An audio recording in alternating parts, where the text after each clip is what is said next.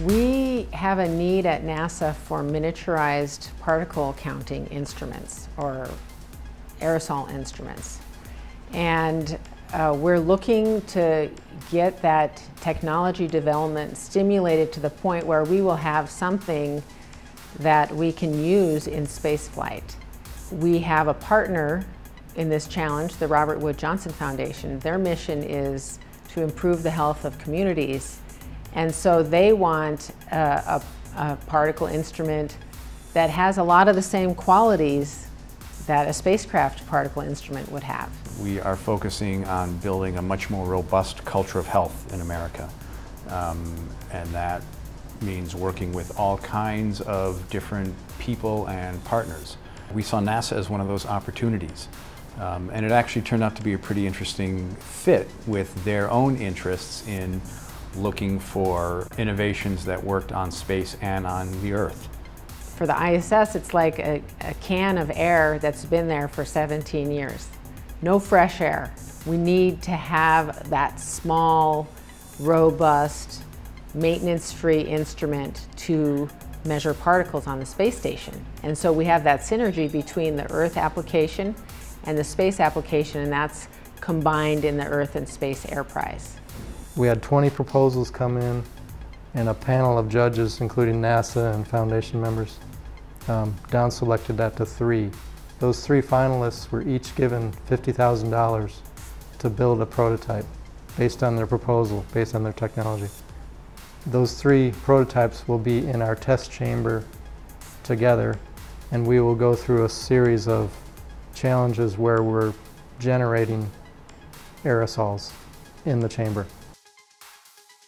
Some of the things we had to keep in mind for sampling on the space station are a little different for what we would normally consider for sampling here on Earth. There is a growing interest in understanding air quality at the community level, at a neighborhood level, at the level of a school, and there aren't a lot of great sensor devices out there today that can do so in a broad way and a cost-effective way. I just returned from the World Health Organization first ever air pollution conference in Geneva, and they're looking at a lot of low cost or lower cost sensor solutions. As you know, for the third world or for less affluent countries, cost is a significant factor. But what they're struggling with is that there's a lot of low cost, low quality sensors. So trying to identify low cost but high quality sensors, which is really what we're looking to do. This challenge gives us the opportunity to have not just evolutionary aerosol technology, but revolutionary aerosol technology at our disposal at NASA. There's new things that we can't buy that are being developed in this challenge. Our end goal is really to advance technology for area monitoring and personal monitoring so that we can understand more about people's exposures to aerosols and really make it possible to create a healthier environment for people on the space station and here on Earth. We designed a new aerosol technology that can basically measure both particle and aerosol mass, size distributions, but also it gives you kind of the optical properties of aerosols. This is incredibly important because what we can do is we could take this data and really get a really deep understanding of ambient air quality.